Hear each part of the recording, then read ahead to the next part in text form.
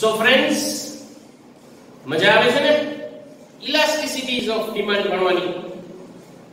અત્યાર સુધી આપણે ઇલાસ્ટિસિટી ટોપિકમાં પ્રાઇસ ઇલાસ્ટિસિટી એટલે શું એ ભણ્યા, એની ફોર્મ્યુલા ભણ્યા, એના સમ્સ પ્રેક્ટિસ કર્યા.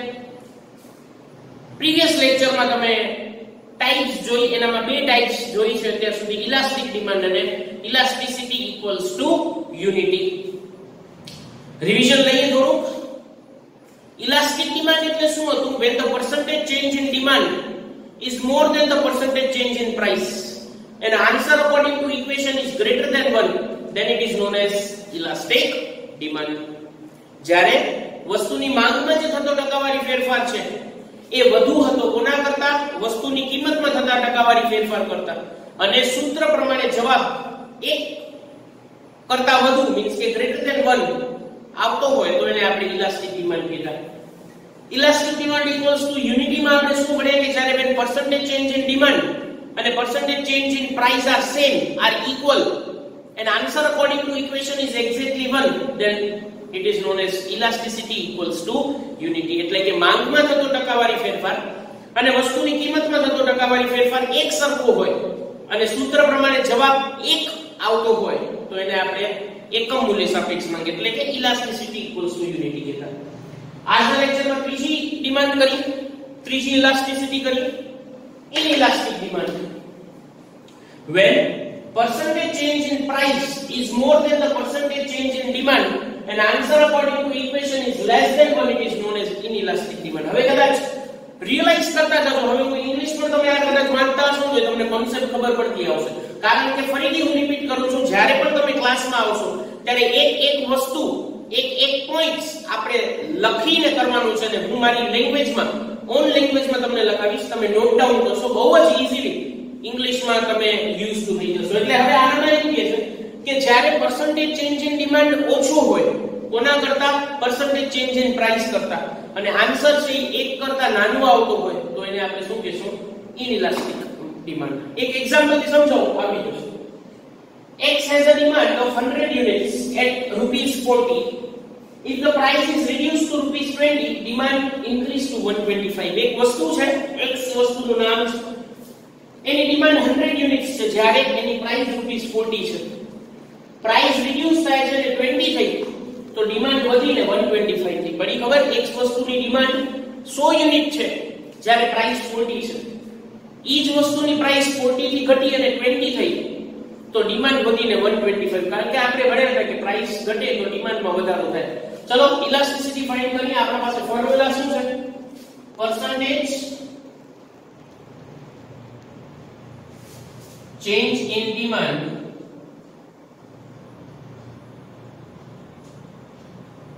divided by percentage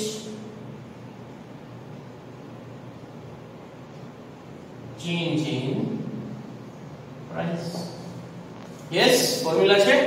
હવે આપણે percentage change in demand ગોતી લઈએ. બહુ આવડતી થશે હવે. percentage change in demand કેવી રીતે ફાઇન્ડ કરે? 100 હતી, કેટલી થઈ? 125. એટલે 100 હતી ત્યારે 25 નો ચેન્જ આવ્યો તો 100 હશે ત્યારે કેટલા? આન્સર તમે ક્રોસ મલ્ટીપ્લિકેશન કરશો એટલે કે 100 into 25 divided by 100 તો આન્સર તમારો 25% આવશે. બડી ખબર? હવે percentage change in price કેટલી હતી? 40 થઈ કેટલી? 20. આપણે આ નકલ તો એમને સામાન્ય રીતે ખબર પડી જાય કે 50% નો ફરક આવ્યો. 40 હતી તો 20 નો ફરક આવ્યો તો 100 એ કેટલા? આન્સર તમે કરશો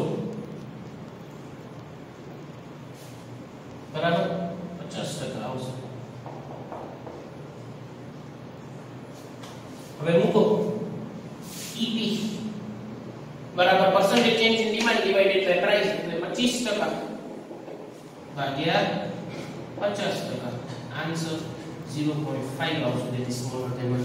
હવે સમ ઉપરથી તમે સમજો ડેફિનેશન. જ્યારે વસ્તુની માંગમાં થતો ટકાવારી ફેરફાર વસ્તુની કિંમતમાં થતા ટકાવારી ફેરફાર કરતા ઓછો હોય છે. ઓછો માંગમાં થતો ટકાવારી ફેરફાર that means ડિમાન્ડમાં percentage change 25% છે, પ્રાઇસમાં છે 50%, મોટો પ્રાઇસ છે. ઈજ તો કહે છે ને આન્સર જવાબ સૂત્રમાં નાખ્યા પછી 1 કરતા ઓછું આવતું હોય આપણું 0.5 આવે છે. તો that means આ કઈ ડિમાન્ડ છે? ઇનઇલાસ્ટિક ડિમાન્ડ છે. હવે આપણે પરફેક્ટલી ઇલાસ્ટિક અને પરફેક્ટલી ઇનઇલાસ્ટિક સમજીએ. તો હવે આપણે લાસ્ટ બે ટાઈપ જોઈએ. બહુ સિમ્પલ છે, આનામાં તમને સમથી પ્રૂવ કરવાની પણ જરૂર નહીં પડે. એક તો perfectly elastic demand, perfectly ઇનઇલાસ્ટિક demand. એકવાર રિવિઝન લઈ લેશું 5 નું એટલે તમને ઇલાસ્ટિસિટી નો ટોપિક, પ્રાઇસ ઇલાસ્ટિસિટી નો બહુ ઈઝીલી આવી જશે. પરફેક્ટલી ઇલાસ્ટિક ડિમાન્ડ એટલે શું? એક પ્રાઇસ ઉપર કસ્ટમર એ વસ્તુ ખરીદવા તૈયાર હોય, પણ એ વસ્તુની પ્રાઇસમાં માઇનોર ફરક થયો, સાવ થોડોક ચેન્જ થયો, કેટલો નિયર ટુ 0, તો એની ડિમાન્ડમાં અનંત જેટલો ફેરફાર આવી જાય એને પરફેક્ટલી ઇલાસ્ટિક ડિમાન્ડ કહેશું. When there is little change in the price of the commodity, કોઈ પણ વસ્તુની કિંમતમાં બહુ માઇનોર ચેન્જ આવે છે, પણ એના કારણે ડિમાન્ડમાં અનંત જેટલો ફેરફાર આવી જાય ને, તો એને પરફેક્ટલી ઇલાસ્ટિક ડિમાન્ડ કહેવાય. અને ઈપી ની વેલ્યુ એની ઇન્ફિનિટી હશે, ગુજરાતીમાં અનંત હશે. પરફેક્ટલી ઇનઇલાસ્ટિક ડિમાન્ડ એટલે વસ્તુની કિંમતમાં વધારો થાય, વસ્તુની કિંમતમાં ઘટાડો થાય, પણ વસ્તુની ડિમાન્ડ ઉપર કાંઈ જ ફેર ન પડે. અને આપણે શું કહેશું? Perfectly ઇનઇલાસ્ટિક demand. સર એક એક્ઝામ્પલ દો મસ્ત. આનામાં તમે સમજી લો કે ભાઈ લક્ઝરિયસ વસ્તુ આપણે અત્યારે ધારો કે સે ફોર એક્ઝામ્પલ એમ જો કે એસી, તો એર કન્ડિશનર કે એસી છે એ કઈ જરૂરિયાત નથી, એક લક્ઝરીની વસ્તુ છે. તો એની પ્રાઇસમાં જરાક ચેન્જ થશે ને તો કસ્ટમર વિચારશે કે ના તું નથી લેવું, કે આ તો જો વધશે તો એમ વિચારશે કે નથી લેવું, જો ઘટશે તો એમ કે આ તો ભલે હાલો લઈ લે. પડી ખબર? અને આનામાં બધી નેસેસરી વસ્તુ ઇનઇલાસ્ટિક ડિમાન્ડ, કે પ્રાઇસ વધે કે ઘટે એની ડિમાન્ડમાં કાઈ ફેર ન પડે, જેટલી હોય એટલી જ રહે. કદાચ એક્ઝામ્પલ લ્યો તો મેડિસિન્સ, સે ફોર એક્ઝામ્પલ કોઈ ડાયાબિટીક પેશન્ટ હોય, એટલે કે ડાયાબિટીસ હોય, તો એને ડાયાબિટીસની ગોળી લેવી જ પડે. બરાબર? તો એની પ્રાઇસમાં વધારો થાય, ઘટાડો થાય, ડાયાબિટીસની ગોળી તો લેવાની જ છે. પાછું એવું ન થાય કે પ્રાઇસ ઘટે તો એક ડાયાબિટીસની ગોળી ખાતો એની જગ્યાએ 3 લેશે, કાં તો કે ભાઈ પ્રાઇસ ઘટે, એવું ન હોય. એ નેસેસિટી છે, આનામાં કોઈ ચેન્જીસ ન થાય. એટલે ફરીથી પરફેક્ટલી ઇલાસ્ટિક ડિમાન્ડ એટલે એવી ડિમાન્ડ કે વસ્તુની પ્રાઇસમાં જરાક માઇનોર ચેન્જ થાય, એટલે કે નિયર ટુ 0 ચેન્જ થાય, તો એની ડિમાન્ડમાં ઇન્ફાઇનાઇટ જેટલો ચેન્જ થઈ જાય, એને પરફેક્ટલી ઇલાસ્ટિક ડિમાન્ડ કહેશું.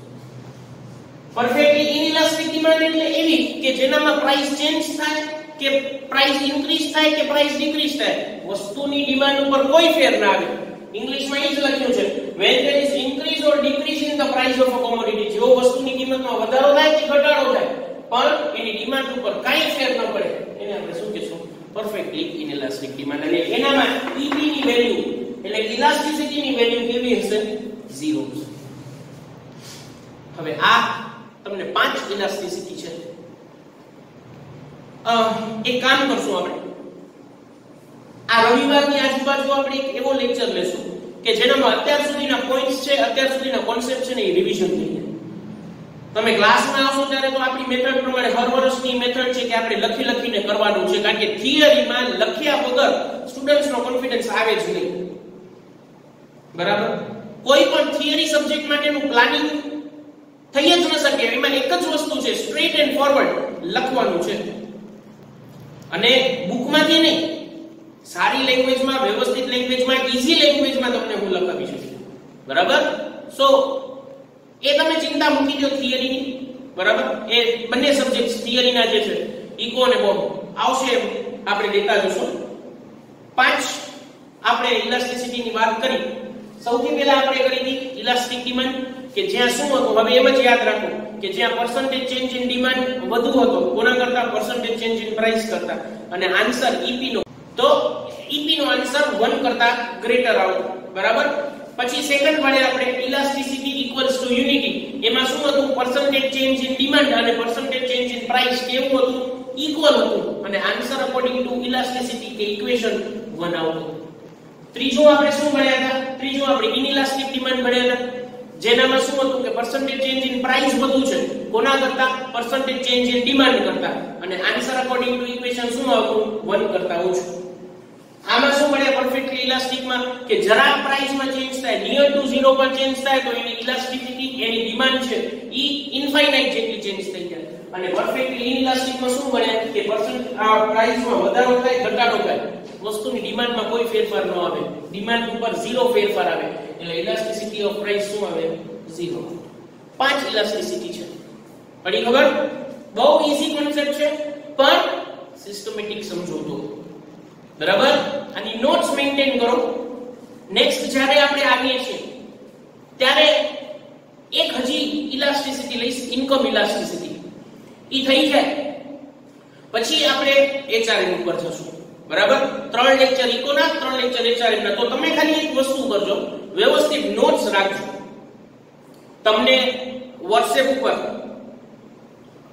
મેસેજની આ લિંક આવતી જશે, YouTube લિંકની. તમને કોઈ અંદર કાઈ પણ એ ઓપન છે, તમે જોઈ શકો છો, બધા જ જોવો છો. આમ જોતા રહેજો અને નોટબુક્સ મેન્ટેન કરતા રહેજો ફ્રેન્ડ્સ. બરાબર? સમ્સ મે આપ્યા, હોમવર્ક એક student, I am very happy કે એક સ્ટુડન્ટે વ્યવસ્થિત રીતે લખીને જવાબ આપ્યો. તો એનો મતલબ એમ કે તમે જોવો છો, લેક્ચર્સ જોતા રહેજો. નેક્સ્ટ વીક આપણે પ્રેક્ટિકલ લેક્ચર્સ પણ અહીંયાથી અપલોડ થવાના ચાલુ થઈ જશે, જે આપણે મૂક્યું હતું કન્સાઇનમેન્ટ, હું આપણે આગળ ચાલુ કરશું. બરાબર? SP ના લેક્ચર્સ પણ આવે છે, તો ઇંગ્લિશ CC ના લેક્ચર્સ પણ. બરાબર? તો હવે બધા જ સબ્જેક્ટ ચાલુ થઈ ગયા છે, તો તમારી ફરજમાં એક જ વસ્તુ આવે છે, તમે નોટ ડાઉન કરીને રાખી મૂકો. આ ઇકોનોમિક્સમાં આપણે આ મોડ્યુલમાંથી મોર ધેન 50% કવરેજ થયું છે. ડિમાન્ડ એટલે શું, ફેક્ટર્સ અફેક્ટિંગ ડિમાન્ડ કર્યું, પછી લો ઓફ ડિમાન્ડ કર્યું, એના એઝમ્પશન કર્યા, એના એક્સેપ્શન્સ કર્યા, એક્સપાન્શન, કોન્ટ્રાક્શન, ઇન્ક્રીઝ, ડિક્રીઝ કર્યું. બરાબર? પછી ઇલાસ્ટિસિટી જોઈ, એના ટાઈપ્સ જોયા. હવે આપણે ઇન્કમ ઇલાસ્ટિસિટી જોશું આના પછીના લેક્ચરમાં. લેક્ચરની લેન્થ હું શોર્ટ એટલે જ રાખું છું કે વ્યવસ્થિત તમે લેક્ચર જોવો આખો. બરાબર? આનામાં કઈ ગાઈડ, તમે જેમ થિયરી ભણતા આવ્યા છો એમ જ ભણવાનું છે. આઈ ડોન્ટ થિંક કે એના માટે તમને કોઈ બરાબર કોઈ વ્યવસ્થિત પ્લાનિંગની જરૂર પડે. બરાબર? તમે વ્યવસ્થિત કરો છો, તમને ખબર છે, બી સ્ટિક ટુ ધ નોર્મલ. વ્યવસ્થિત કરો છો, ખાલી જે હું અહીંયા ભણાવું છું એ તમે લખતા રહો, તમારા માટે બહુ ઈઝી થઈ જશે. બરાબર? બીજી આપણે કઈ આગળ વાત નહીં કરીએ. ઇન્કમ ઇલાસ્ટિસિટી ઉપર આપણે આગળ જઈશું. થોડો કોન્સેપ્ટની એક ઝલક આપી દઉં તમને કે પ્રાઇસ ઇલાસ્ટિસિટીમાં શું હતું કે વસ્તુની પ્રાઇસ ચેન્જ થવાને કારણે કેટલા પર્સન્ટેજ વસ્તુની ડિમાન્ડ ઉપર ફેરફાર થાય છે. ઇન્કમ ઇલાસ્ટિસિટીમાં શું થાય? કન્ઝ્યુમરની ઇન્કમ ચેન્જ થવાને કારણે વસ્તુની પ્રાઇસ, વસ્તુની ડિમાન્ડમાં કેટલા પર્સન્ટેજ ફેરફાર આવે છે, એને આપણે ઇન્કમ ઇલાસ્ટિસિટી કહીશું. બરાબર? The percentage change in demand of the commodity due to percentage change in income of the consumer. આનામાં શું હતું? percentage change in demand of the commodity due to percentage change in price, એને price elasticity કહેતા. હવે શું મળવાનું છે? percentage change in demand due to percentage change in income of the consumer. બરાબર? ગ્રાહકની આવકમાં થતા ટકાવારી ફેરફારને કારણે વસ્તુની માંગ ઉપર કેટલી ટકાવારી ફેરફાર થાય છે, આને આવક સાપેક્ષતા કહીશું. પણ નેક્સ્ટ લેક્ચરમાં આ કોન્સેપ્ટ આગળ વધારશું વિથ ફોર્મ્યુલા, વિથ સમ્સ અને એના types. Stay tune with economics lecture. This is Ankeet Vaidya leaving you all with a video lecture for the types of elasticity. Here we end this topic. In the next lecture I will be back with the income elasticity concept. Till then, have a nice day. Be at home, be safe. Take care.